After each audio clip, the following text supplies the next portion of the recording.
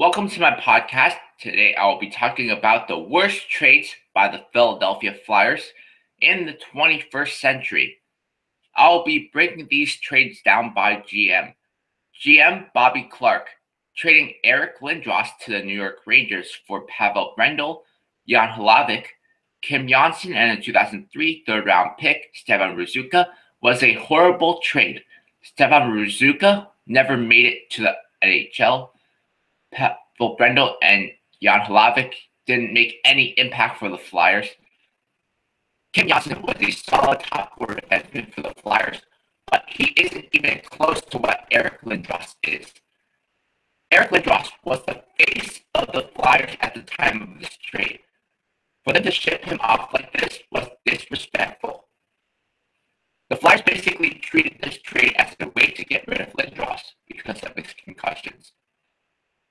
Trading a 7th-round pick in 2003, Pavelski, to the San Jose Sharks for a 6th-round pick in 2004, Ladislav Scurko was not a good move in hindsight. Ladislav Scurko never made it to the NHL, while Pavelski is now the captain of the San Jose Sharks and is a premier goal scorer in the NHL. Trading Justin Williams to the Carolina Hurricanes for Danny Markov was a bad trade. Danny Markov only played 34 games for the Flyers, while Justin Williams has won 3 Stanley Cups in the NHL, 1 with the Carolina Hurricanes and 2 with the LA Kings. Trading Patrick Sharp and Eric Meloche to the Chicago Blackhawks for Matt Ellison and a 3rd-round pick in 2006, Ryan White, was a terrible trade. Ryan White didn't make any major impact for the Flyers, and neither did Matt Ellison. Patrick Sharp went on to win 3 Stanley Cups with the Chicago Blackhawks. Trading Michael Handzus to the Chicago Blackhawks for Calder was not a good move. Calder only played 1 season with the Flyers. Michael Handzus had a couple solid seasons in the NHL after being traded. GM Paul Holmgren, trading Joni, Pitkanen, Geoff Sanderson, and a 3rd-round pick in 2009, Cameron Abney, to the Edmonton Oilers for Joffrey, Lupul, and Jason Smith was a terrible trade. Joffrey Lupul had 2 good years with the Flyers before being traded in a deal for Chris Pronger. Jason Smith only played 1 season with the Flyers. Joni Pitkanen turned into a great top-pair defenseman with the Hurricanes before the career-altering injury. Geoff Sanderson was a solid veteran forward at the time of this trade. Trading Vinny Prospal to the Tampa Bay Lightning for a 7th-round pick in 2008, Joacim Eriksson, and a 2009 4th-round pick, Alex Hutchings, was a bad trade. Both of the trade players drafted by the Flyers never made an impact at the NHL level.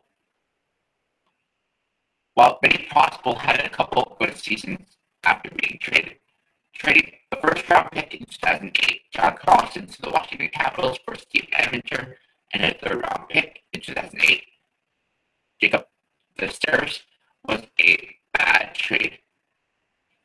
Steve Emmender didn't live up to expectations and only played 12 games for the Flyers.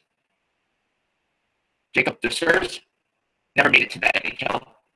John Carlson has turned into a great defenseman for the Washington Capitals. Trading Dennis Joffrey and the 2nd-round pick in 2010, Jason Zucker to the Los Angeles Kings for Patrick Hersey and Ned Lukasovic was a horrible trade. Neither of the 2 players selected by the Flyers made it to the NHL. Dennis Joffrey didn't make any impact for the Kings, but Jason Zucker is now a solid top-6 forward for the Minnesota Wild, trading Scotty Buckshaw and a 2nd-round pick in 2011. Luca Lesio to the Arizona Coyotes for Danny Carcillo was not such a good move at all.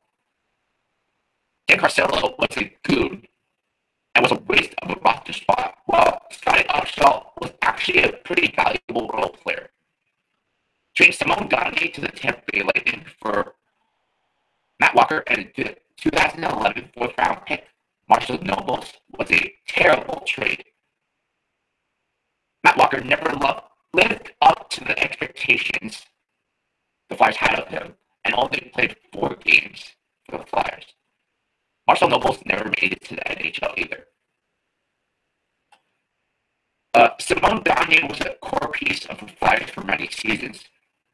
They pretty much gave Simone Gagne away for free, trading Patrick Maroon and David Lemieux to the Anaheim Ducks for Danny Survey and Rob Gordon was a bad trade. Patrick Maroon is now emerging as a good top 9 forward for the Edmonton Oilers. Danny Survey and Rob Gordon didn't make it to the NHL. Trade Sergei Bobrovsky to the Columbus Blue Jackets for a 2012 fourth-round pick, Calder, and a 2012 second-round pick, Anthony Stolarz, as well as a fourth-round pick in 2013 that was traded. Turned into a pretty horrible trade. Calder has not made it to the NHL yet, and Anthony Stolarz has yet to make an impact at the NHL level yet. On the other hand, Sergei Bobrovsky is now a top 10 goalie in the NHL. Trading James Van Riemsdyk to the Toronto Maple Leafs for Luke Schenn was one of the worst trades in franchise history. Luke Schenn was an overhyped prospect by the media and was nothing more than a bottom-pair defenseman. James Van Riemsdyk, on the other hand, was a great top 6 forward that's now playing on the Toronto Maple Leafs. GM Ron Hextall trading Scott Hartnell, to the Columbus Blue Jackets for RJ Umberger and a 2015 fourth-round pick, which was a bad trade. RJ Umberger struggled to stay healthy in his second stint with the Flyers